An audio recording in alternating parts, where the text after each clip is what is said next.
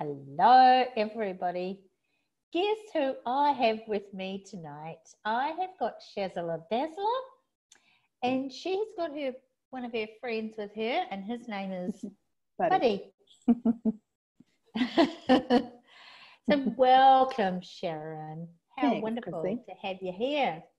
It's lovely to be here. Yeah. So what are you and I creating together? Well, we are creating, we're going to have an evening in Hamilton. Uh-huh. So girls or guys or both, not a night in at the Bank. At the Bank. Which is it's a bar and brasserie in Hamilton. Uh-huh. Right. Yeah, so it's a gorgeous venue, and we'll be able to socialise and network, and of course there's a fabulous guest speaker coming down. Yeah. From Whangarei. From Whangarei. And the guest speaker is going to be Shazla Dazzler. That's me. That's you. And Shazza, like I've had a lot of fun with Shazza over the years. Way back. Sharon and I went, well, Shaz took me shopping. What is that called when someone takes you shopping? And Personal shopping. Personal shopping. Yeah. And also, too, the other thing that you did for me was you actually cleared out my wardrobe. And I remember you actually introduced me to wooden coat hangers, which I still use. I don't have one plastic coat hanger in my wardrobe. Oh, rock on. That's something to have a glass of champagne about, isn't it? You'll be proud of me. So you're going to be look, we're going to have this wonderful evening of cocktails, and what are we doing? Having a few. Yeah, well, we're just going to get together and have a social event, and the title or the theme of the social event will be called, is there a diva in your closet? So it's a question, and the question is really designed to, I guess, have people to stop and check and, just check what's going on in their wardrobe. And the whole idea about the diva is that a diva is usually bold and, unasshaming and shameless, and doesn't really, hide anything. Doesn't hide the fact. It's like an opera diva who's just like, I'm gorgeous. Full expression. Here I am. Mm. So, yeah, I will talk just a wee bit. Yeah, I mean, it could be anything from, we'll see how we go, but it could be anything from fast fashion versus slow fashion, or it could be something to do with power dressing and body language. It could be anything like that, or it just could be about wardrobe strategy. So we'll just talk a little bit about, having the awareness of every time we dress ourselves, we're literally communicating to people with our clothes. Right. So what does it mean, is there a diva in your wardrobe? Can you What does it mean? Well, that's up to each individual, really, isn't it? It really just touches on the energies of creative capacity. Creative capacities. Yeah, so is there a diva? I mean, that's a question.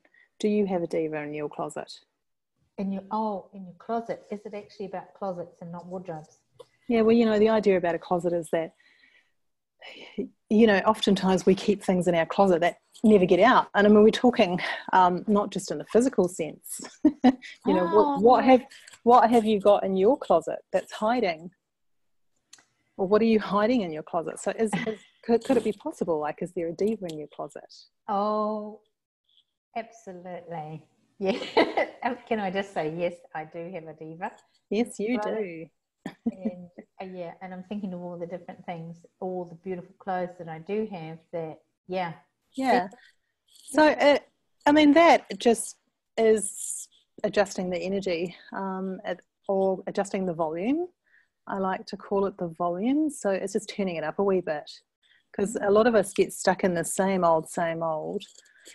And here in New Zealand, especially in Northland, we have very casual dresses. And I mean, I've been in the business of personal styling, and I've worked in the fashion industry for over 20 years. I've been a makeup artist. And I do wardrobe detoxes, where I go into people's homes and help them go through their wardrobe and detox, you know, the things that they're no longer inspired by or aren't adding value.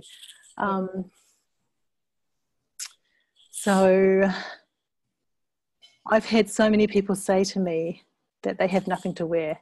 And when I turn up and have a look at their wardrobe, I was like, it's full. There's so many clothes in here. So we cut off our awareness or our receiving or our creative capacity or something. And then we, you know, well, what is that? Do we just stop creating? Do we just turn down the volume and get into mediocre? Or do we just sit in the comfort zone? You know, is it too uncomfortable to get dressed up and go out? Is it too uncomfortable to be a diva? You know, is it too uncomfortable to be stand out from the crowd? You know. Wow. So just questions. Sharon, that's pretty awesome. That just brings up so much stuff for me. So we might have some fun, hey? Oh, undoubtedly. Yeah. It is all about fun, and it is about celebrating. Is it about celebrating? Yeah, absolutely. It's really tapping into the creative capacity, you know, like we have that. But a lot of us, I mean, how much of it do we really truly access? So, and it's not that there's anything right or anything wrong with, you know, the way people are choosing to dress their bodies. That I have noticed from working with people in this arena, that, you know, lots of things come up, like we're either wanting to hide our bodies or be conservative, or we don't want to show our silhouette too much because just all of it. I mean, age appropriate dressing, you know, all this kind of stuff. So we bring all these little boxes that we try and stuff ourselves into. But you know, the best box of all was the dress up box when we were kids, and we used to open that treasure chest and we had no point of view, and we would put combinations together that were completely zany, and none of the clothes would fit us. And all of the jewelry, all the accessories, you know, everything it was just all fun. So every time as a child we would layer our bodies with these treasures, we were in the process of transforming ourselves into a butterfly. So we're getting so light that, you know, so light that we could, you know, potentially fly. Wow. You know what? It's absolutely such a gift for me, because I had lots of different awarenesses of how I used to dress up when I was a kid. And so I'm bringing you to Hamilton. Yeah. And thank you so much for coming. So this is going to be about 3 weeks. 3 weeks? Is it 3 weeks? Yeah, it's October the 17th, which is a Thursday evening. So Thursday evening, and it's going to be at a really cool place called The Bank, which is on the corner in Victoria Street. So it's a well-known venue. Yeah. And so people will be able to order a meal and order drinks. We'll have our own wait staff there looking after us. It's a private function. Invite your friends. We'll have some events coming out on socials within the next 24 hours. Very cool. Yeah, and you know, you can ask any questions, like anything at all. So we can potentially just do a Q&A and just see how much fun. But you know, we will create a theme. The last theme, it was Sex in the City, and so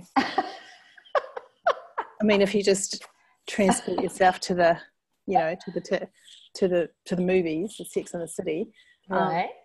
That's very cosmopolitan, and you know, those girls had it all going on in terms of they had no barriers with their sense of style, and they were bold and they were divas. So that was, and so the theme was Sex in the City. So everybody's invited to get dressed up or interpret that, whatever it means. and not to go shopping, because that's another thing that can happen. People, before they've even left the house, have already calculated in their brain that they can't afford to go out, because by the time they've had their nails done and their hair done and they've bought the new dress and they've got the accessories, you know, by the time they buy their drinks and have a meal, it's just all too hard. So you don't know the theme yet, so you're going to... Yeah, well, I was thinking Sex in the City again. Yeah, Shazza. All so right. it's pretty good fun. It's pretty good fun. Pretty good fun. Okay. It is really, I hear you. I totally hear you. And what I'll do is I will shout everybody their first glass of bubbles on arrival. Bubbles on arrival. Wow. Yeah. And we'll see if they can make us up a sexy sparkling Shazza cocktail, especially for the night. Wow, sounds awesome. And so people will be able to get a few hors d'oeuvres there or some food if they want. And we'll have a really, really nice night in. Wonderful. Or out. In or out. Out, yeah. Cool. Well, thank you so much, Shazza. Welcome. You've got me excited. I'm really looking forward to it. I just absolutely love it. I love doing this evening event. It's awesome. Yeah, well, I just want to say I love you too, darling, because you're so delicious, and you use words like delicious and all sorts of amazing words. So thanks for coming. Welcome. I'm looking forward to it. It's not too far away. It surely isn't. So thanks, everybody, for listening. And we'll see you soon. We'll send you out some details anyway. Yeah, perfect. Bye-bye.